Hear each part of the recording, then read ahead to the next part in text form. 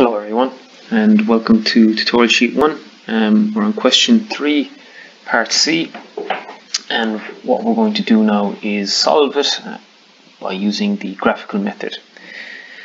So I have the alternative video which uses the trigonometrical method, and here again I just want you to visualize how we come up with this resultant and its direction. So in trig it's easy to calculate, but with graphical you get an appreciation of physically how it works. So again, what's the goal here? The goal is what is the resultant force. So if we were to imagine this is a soccer ball and it's tethered by these 4 vectors here, and if there was to pull on these 4 vectors, where would the ball go? So it has to go somewhere. And in what direction, so and how far it will go, so in terms of the force. So with the graphical method we'll start off with step 1, which is similar to the TRIG method, and that is to set your axes. Right, it's a good habit to get into. So here we have it already, but this doesn't really define what's positive and negative. Right, so we'll say that the horizontal to the right is positive x, and then vertically upwards is positive y. Okay. Now, with the TRIG method, the second step, step 2, is to set the scale.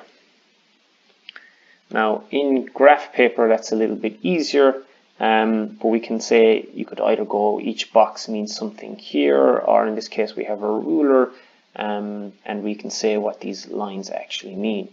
So in this case, we have the forces are in the tens, so 30, 15, 15, and 25. So we could say from here to here is 5. So that might help us here, because things are in steps of 5, which would be quite good.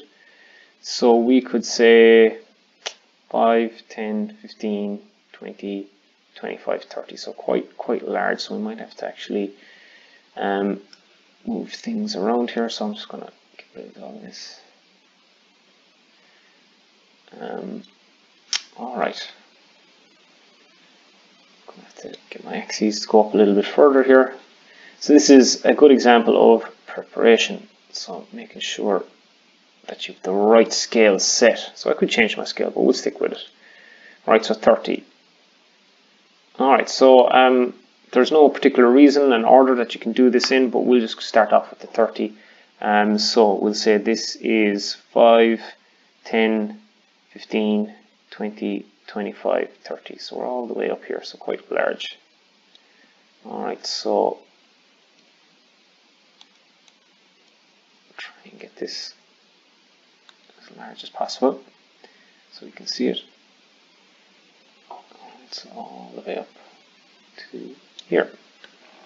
Alright, so that is our 30 Newton. So 30 Newton. It's quite easy because it's 90 degrees. Right, so next we can go left with the 25 newtons, but I won't do that because I'll just eat into that there. We can go upwards with the 15 newtons, but then I'll go off the page a little bit. So I'm actually just going to go with this one just from convenience. So it is 45 plus 90 degrees, so 135. But in this case it's just 45 degrees from the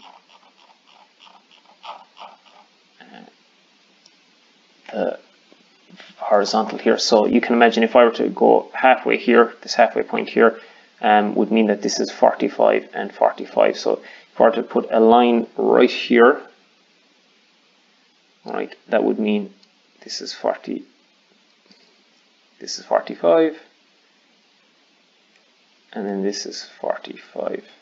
So if I'm using this angle here, you can imagine now that this is also 45. Alright, so it's just broken up like that. So that's why I've chosen this is 45 here. Okay, so now it's going to be 15. So I'll just line this up here. Alright, make sure we get it right on the right mark. So we're going to go 5, 10, and then this is 15. Alright, So this is this 15 Newton force vector here.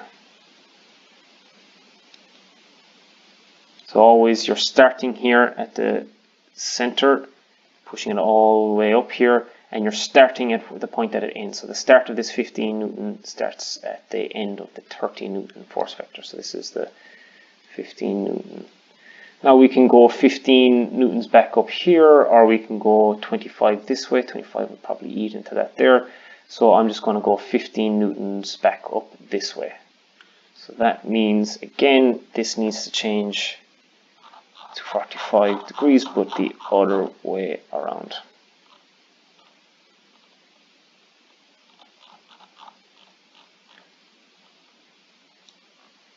Okay. Can move this up a little bit. Okay. So again, it's 45 degrees from the vertical. So this is 45 degrees from the vertical. So that's why, see, the vertical is here, and it's 45 degrees from that. So we start just at the end of this guy. So we go 5, 10, and 15. Excellent. So probably going to have to move all of this here.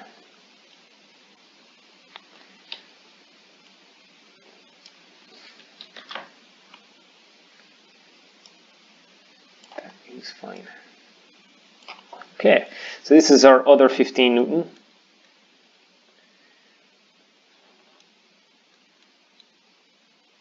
And this is where it ends. And then finally is the 25 Newton, which is going in a negative x direction. So now we just change the ruler here to 0 degrees. Okay. And you can see, because the 15 Newtons is just going back on itself there, so we will say 5, 10, 15, 20, and then 25. Okay, so this is the last force vector. So this is the point here where it ends.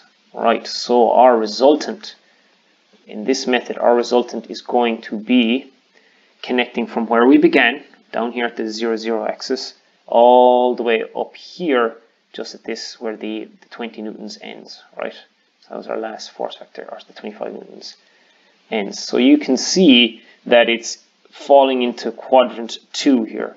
So you're going to say, yes, the resultant is going to have a positive y direction, but it's going to have a very small negative x component, right? So you can see it's majorly in the positive y direction, but very small amount of the x component, right? So we'll try and draw that and figure out the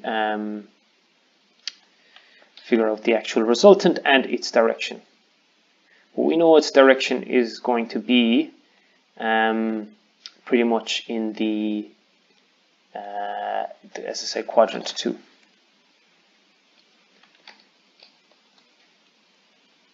So I just want to move this over here so it's out of the way. Okay, so I'm just going to get rid of all of this here and make this blue. So I don't know the direction, and this is where you're going to use your protractor, and I'm just going to use this ruler to try and get a rough estimate here of what the angle is going to be. It's going to be around 82, I believe.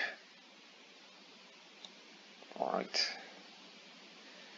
So not exactly. 83 maybe. Yes, 83. So it's not perfectly accurate, but it'll do for what we're doing. Alright, so let's draw this resultant here. So we start exactly at the 0, 0. If we can. Just might be 82.